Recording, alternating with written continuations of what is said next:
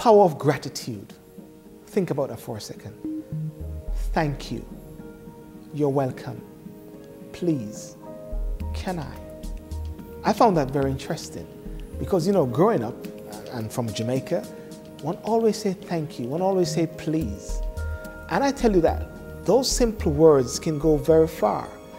I always talk about the power of words, the power of what we say. But do you think about the many doors that may open by a simple word of gratitude? Thank you, sir. Thank you, ma'am. Good morning. Good afternoon. Welcome. Because what we actually say conjures up positive attitude, positive energy, positive vibes.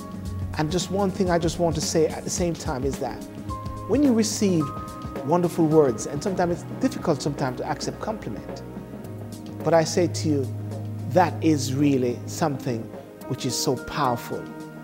And as I always say, thank you very much, have gratitude, and don't go with the flow.